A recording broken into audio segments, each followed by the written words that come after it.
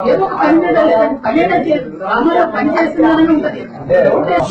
అంటే నేను ఎందుకు చెప్తున్నానంటే మాకు ఈ మంత్రివర్గ విస్తరణ రేపు జరిగితే రేపు, ఎల్లుండి జరిగితే ఎల్లుండి మంత్రి ఇస్తున్నారు.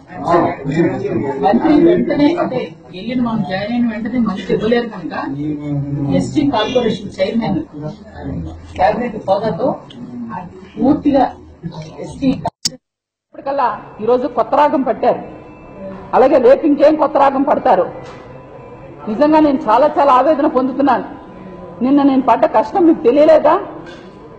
నా త్యాగాలు మీకు గుర్తు రాలేదా? మా గిరిజన గ్రామాలలో గ్రామాన్ని సందర్శించి మా ప్రజల బాగోగుల్ని సమస్యల పట్ల స్పందించింది మీకు గుర్తు రాలేదా అని చెప్పి ఈ సందర్భంగా వాళ్ళని ప్రశ్నిస్తున్నాను. ఈరోజు అవమానంతో బాధపడుతున్నాను.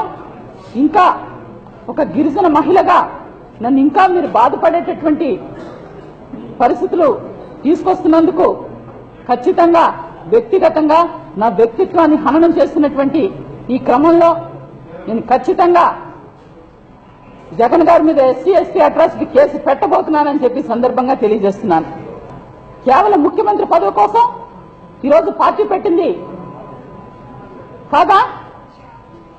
ఇంకా ఎలక్షన్లు చాలా రోజులు ఉంటుండగానే వారే చాలా సందర్భాల్లో ముఖ్యమంత్రిని అవబోతున్నామని పలు సందర్భాల్లో మాట్లాడినవి అంటే వారు మాట్లాడితే చాలా గొప్ప విషయాలు. ఒక గిరిజన మహిళగా ఒక స్థాయి నుంచి ఇంకొక ఉన్నత స్థాయికి నేను పడ్డ కష్టానికి అది ఒక ఉన్నత స్థాయికి వెళ్ళడానికి నేను అర్హురాలిని కానా?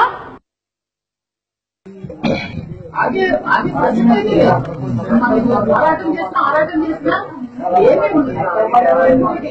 చంద్రబాబు నాయుడు నాకు ఇష్టమని వెళ్ళిపోవట్లేదు.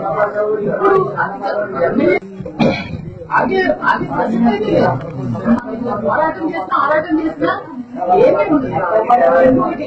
చంద్రబాబు నాయుడు నాకు ఇష్టమని వెళ్ళిపోవట్లేదు. ఇప్పుడు ఎమ్మెల్యేగా ఉన్నాను కనుక ఎప్పుడైనా కనీసం ఈ సంవత్సరకాలమైన ఎందుకు ఆలోచించారంటే నా కోసం ఆలోచించలేదు చూశాను. కనీసం ఈ సంవత్సరకాలమైన మీ అందరూ బాగుపడతారు. ఏదో ఒక పని గ్రామంలో పని చేస్తున్నారని ఉంటది. అంటే నేను ఎందుకు చెప్తున్నానంటే మాకు ఈ మంత్రివర్గ విస్తరణ రేపు జరిగితే రేపు, ఎల్లుండి జరిగితే ఎల్లుండి మంత్రి ఇస్తున్నారు. మంత్రి వెంటనే